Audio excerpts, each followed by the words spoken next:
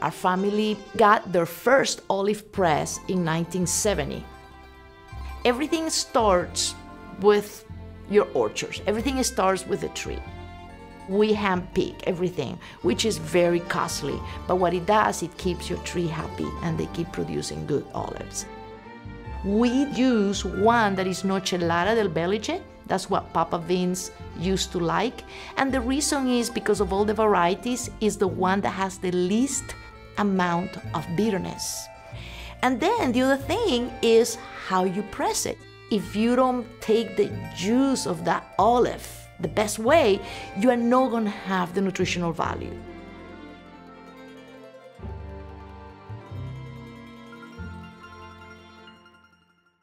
Papa Vince learned the art of making extra virgin olive oil when he was working as an apprentice for the Knight of the Stephanie in the Castillo of Rapinseri. Because he had worked for the Knight of the Stephanie, he really knew how extra virgin olive oil tastes, how the real one tastes. When we entered the market in the United States, we really wanted to bring a product that delivered the nutritional values that people expected from it. I never would have anticipated how much we would help people in their health.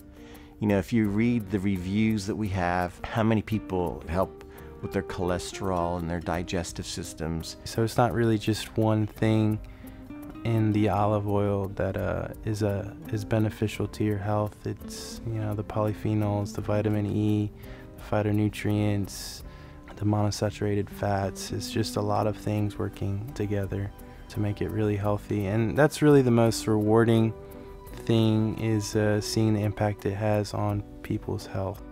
We found lots of people who appreciated good olive oil no matter what it cost. They were willing to pay. And then the review process in Amazon really helped. And that just made the sales go through the roof because they were real, authentic reviews. I mean, we couldn't make those up if we tried. So I had a relationship with Regions and with some other businesses and personal things. And I was in Regions one day updating an account for Papa Vince.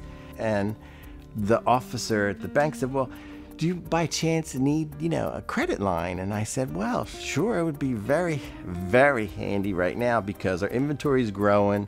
We can't keep up with the growth of inventory. So the extra cash flow will help a lot. And I can't express my gratitude to Regions enough for that, because it was a crucial time in growth in getting enough inventory to Amazon.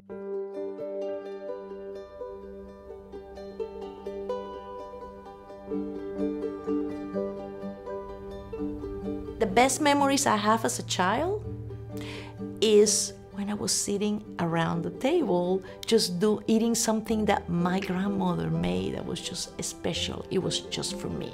And those are memories that, you know, stay with you. What we want to do with Papa Vince is recreate that spirit again.